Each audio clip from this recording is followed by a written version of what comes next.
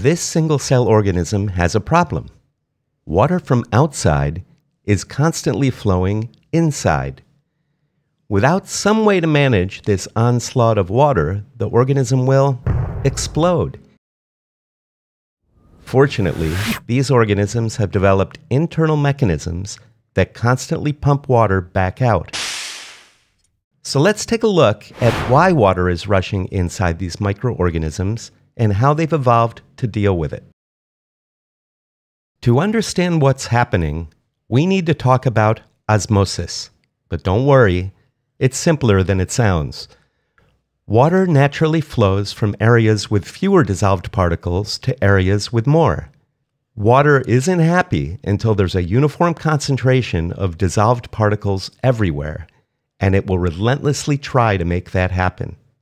Single-cell microorganisms are packed with proteins, salts, and other molecules. Outside in the pond water, it's comparatively pure. This creates a one-way street where water constantly rushes in, moving from low concentration to high concentration. But the particles are stuck within the cell's membrane. They can't escape. So more and more water rushes in, trying in vain to equalize the concentration. Enter our hero, the contractile vacuole, a brilliantly efficient microscopic pump. Watch how the contractile vacuole in this single-cell paratrich ciliate slowly fills with water. Once the vacuole fills completely, what scientists call the diastole phase, something remarkable happens.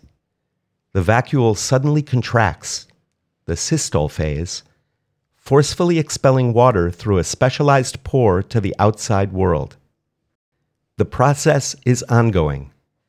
The empty vacuole immediately begins collecting and ejecting more water from inside the cell, repeating the process several times a minute for the organism's entire life.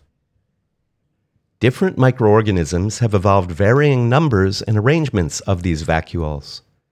While organisms such as Thuricola and Vorticella might have just one vacuole, larger organisms, like most Paramecium, typically have two or more. This makes perfect sense. The larger the cell, the more surface area is exposed to water influx, and the more pumping capacity it needs. It's an elegant example of how biological form follows function. The contractile vacuole complex in a paramecium is particularly well developed and visible under our microscope. You can clearly see the radiating canals extending outward from the vacuole like the spokes of a wheel. While many ciliates have some form of collecting channels, in Paramecium, these radiating canals are particularly prominent. They function as a distributed collection system, gathering excess water from throughout the cell's cytoplasm and channeling it efficiently toward the vacuole. The radiating canals gradually fill with water, becoming more distinct as they swell. This water feeds into the expanding vacuole. Then, in a fraction of a second, the vacuole contracts dramatically and empties through a pore in the cell membrane, only to immediately begin filling again. In Paramecium, you'll typically find two or more of these systems working in rhythm to manage water balance throughout this active organism. So how does this microscopic plumbing system actually work? The entire process requires cellular energy in the form of ATP, the same molecular fuel that powers our own muscles. This energy powers specialized protein pumps that actively move water against its concentration gradient.